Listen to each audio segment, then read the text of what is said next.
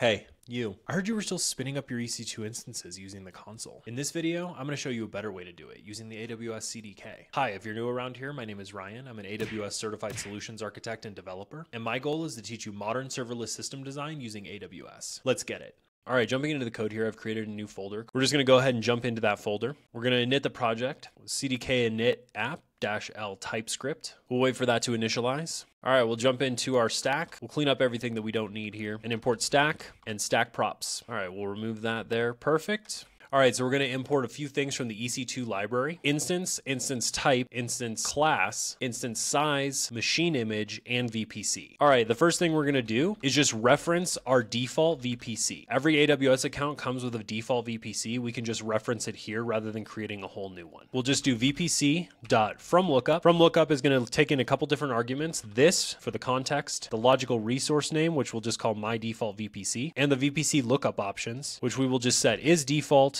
to true. We don't need anything else here. When it deploys, this will just create a dynamic reference to your default VPC. Next, we'll create the instance, call it instance equals new instance. That's going to take in this for the context, the logical resource name, and the instance properties. The first of which is VPC. We can just reference our VPC. After VPC, we'll declare the machine image, which will reference the machine image object and call the static method latest Amazon Linux 2023. And finally, we'll reference instance type, which will just reference the instance type object with the static of method, and we'll pass in the T3 instance class and the instance size of micro. This will allow our instance to stay within the free tier, so it doesn't actually charge us any money. But I will mention a couple other properties we can put here in the instance properties. The first of which being the security group. We can include our own security group, but by default, EC2 will just create a new one when it creates this instance. Next is associate public IP address. This would assign a public-facing IP address to your EC2 instance and would allow you to access it. This is great if you were hosting a website on your EC2 instance. User data is just a custom shell script that would run every single time your instance booted up. So this would be perfect if you needed to install some packages on your instance as soon as it started. All right, so this looks good to me. We can go ahead and deploy this now. I'm going to use the optional profile flag so that it deploys it into the correct AWS account. We'll give that a few minutes to deploy. All right, so we did actually have an error with that first deployment. What we actually needed to do is go in here and explicitly declare our account number and the region that we want to deploy into. Mainly because the VPC lookup is trying to find the default VPC, and there's a default VPC in every single region. So we have to explicitly mention the region when we go to create the stack that we're deploying. So we'll give this a couple minutes to deploy. All right, so that took about 3 minutes, but we can go into the console now and we can see what was created. All right, so now that we're in the CloudFormation console, we can see that our EC2 deployment stack was created. We can look here in the resources and we can see a bunch of different things that were created on our behalf by the CDK. This is why the CDK is so powerful, because we didn't actually need to create any of these things custom ourselves. They all got created by default. So you can see we have our security group, our instance role, and the actual instance, plus the instance profile itself. We can actually go here into our instances and we can refresh this, and we can see that our EC2 instance was created. And we can see that our status checks are initializing here, so we'll just give that another couple minutes. While it's finishing, we can actually notice something different, and I did not know this, but apparently it actually does create a public IPv4 address by default, even if you don't set that on the instance. So that is good to remember when you're creating this. We can also go down here and we can see that it's Amazon Linux. We can actually check out this AMI, and we can see that it's the Amazon Linux 2023 AMI. We can also see that we have a T3 micro instance type that was created. This is within the free tier, so it shouldn't cost you any money. All right, so now we can tear everything down.